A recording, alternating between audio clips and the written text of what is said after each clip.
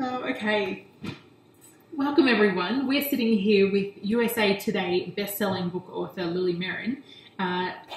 Interestingly, we're sitting in her home wanting to talk about her lovely new book, Home Sweet Home. So I'm really excited to be able to sit here with you, Lilly. It's so good to talk to you. Thank you for giving us this time. Yeah. It's so exciting for your readers to get a little bit of insight into who you are and the heart of what you do, and learn a little bit more about the book and how it came to be. So Home Sweet Home is the beginning of a new series, is that right? That's correct, yeah. It's a Home Sweet Home series, and they're women's fiction reads. Great. And this one's quite an emotional read. So it's an adventure of going home after being away for many years. Wow.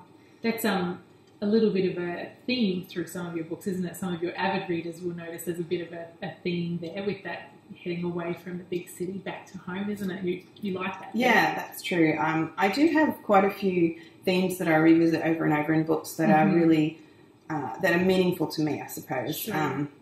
And so for me, this book's set in my hometown. Okay. So that's one of the nods in the title, Home Sweet Home.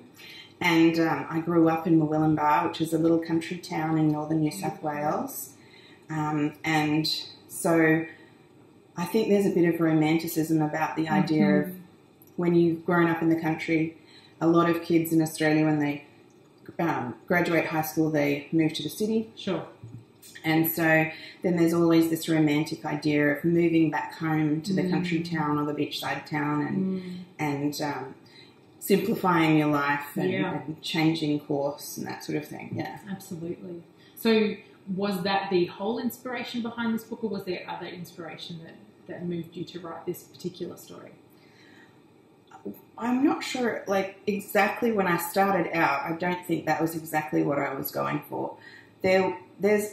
It's certainly something I think that's part of the Australian psyche. We even have a word for it in Australia that no one else uses, and that's sea change. So true, yeah. In Australia, a show based around the concept. Exactly. Yeah. So other countries don't use that term. Right. Okay. And it's because in Australia, a lot of our little towns are beachside towns. And so this idea of leaving the city and the rat race to move to a little beachside town, and we have a word for it, you're having a sea change, that then led into another word, a tree change. Right, so, of course. This is more of a tree change kind of book, where Murwillumbah is a country town that's set in a valley. It's in the Tweed Valley along the Tweed River, and it's surrounded by mountains with rainforests, and it's very green and lush with lots of rolling green hills and cattle grazing and all that sort of thing. Gorgeous. Yeah, so I did want to explore the theme of going home, and then all the other things that sort of got woven into the book just happened along the way. Okay. Is that commonplace with your stories? Do you kind of literally make it up as you go along, or do you start with a really clear plan of what you want to write? I usually have a very clear plan, but then things happen along the way that surprise me. And that's what sort of happened in this book. I won't give anything away, but there's one of the storylines that enters into the book, and I was sort of surprised by it and just went with it, and it ends up being one of the main storylines in the book. And that wasn't planned, so it happened, and it's quite an emotional storyline. Anyone who's read the book will probably know what I'm talking about. It's the storyline that centres around loss, and that just kind of happened. It just wove its way into the story, and I wasn't expecting that, so it was quite a journey. Yeah, absolutely. And I, from what I understand, from what I've noticed, there's a bit of a theme there as well. You're not afraid to kind of deal with some of those deep heart topics.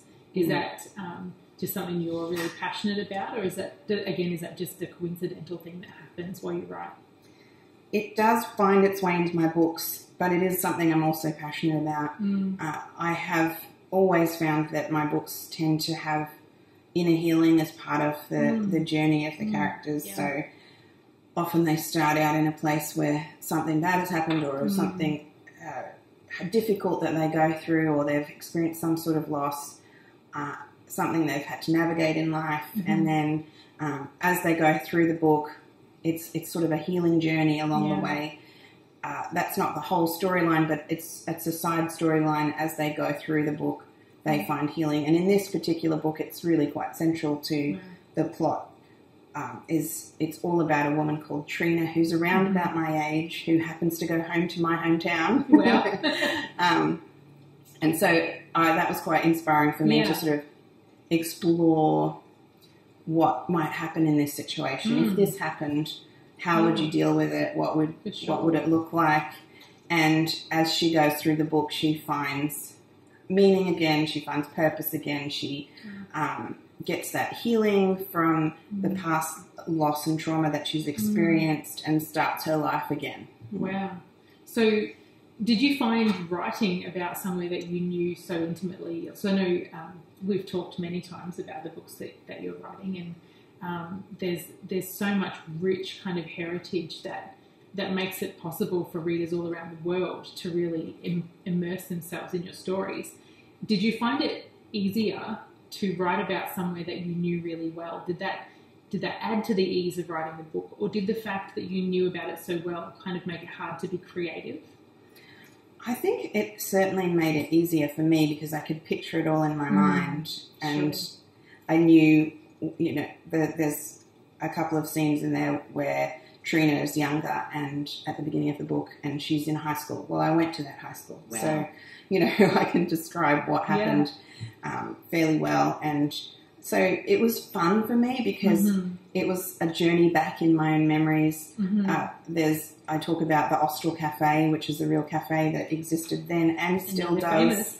Yeah, and the charcoal chicken that had the best potato gems and gravy. So good. And such an Aussie icon, isn't it? Potato gem. Yeah. So good. And the Sunnyside Mall, which was built in Murwillumbah when I was a kid. Wow. We were very excited because before that there was no shopping centre at all. The mall, finally. There's still no traffic lights, so it's a pretty small town. I didn't know that. Yeah. Wow. So we having an air-conditioned shopping centre built was amazing. Quite the event. Yeah, no doubt. Yeah. Now, Trina obviously is an important character in the book. Was she your favourite character, or were there other characters that you were really in love with? I do like Trina, but I don't know. I like Lisa as well, who's her best friend, because she kind of takes everything Trina throws her way with a smile and a funny joke. Yeah. She's really fun. And she was always there for Trina when she was going through the hard things. She was a really good friend.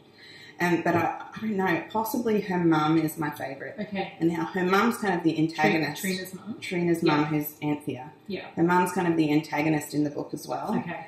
So, but it's really fun watching her journey also, and their relationship throughout the book. Yeah. That was one of the things that just kind of came together as I was writing it, and they really explore the healing of their relationship as well. So Anthea's fun. She's definitely not what you would expect from a mum. That's awesome. That's great. I love that. So obviously this is the first of a trilogy, is that right? Or is it a longer series this time? I haven't decided how long it's going to be yet. Could be many. But I do have 3 planned at this stage, so we'll see how it goes. So can you give us a hint of the direction this series will take? Yeah, so the next book is going to be about Lisa, who's the best friend, and she is in her 40s and single, and she is trying to figure out what is my life going to look like now. Right. It's not kind of how I planned originally for it to look, and I need to figure out where I'm going now. Yeah, right. Yeah, so plenty of us can relate. Absolutely. And so writing, it takes up a lot of your time. It's obviously your full-time vocation. Do you have anything exciting on the agenda besides writing that you're kind of wanting to explore in life, or?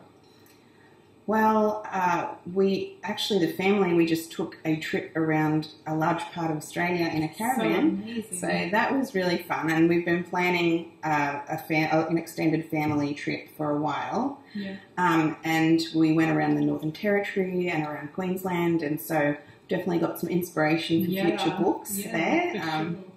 And do you take notes everywhere you go? I did. I jotted things down, and I actually wrote Home Sweet Home while we were on the road. On the road, wow. So it was really birthed in the country. That's amazing. And while we were away from home. Yeah. And so... Beautiful. It's funny that that's what it ended up being. But, so as far as the future, otherwise we actually have...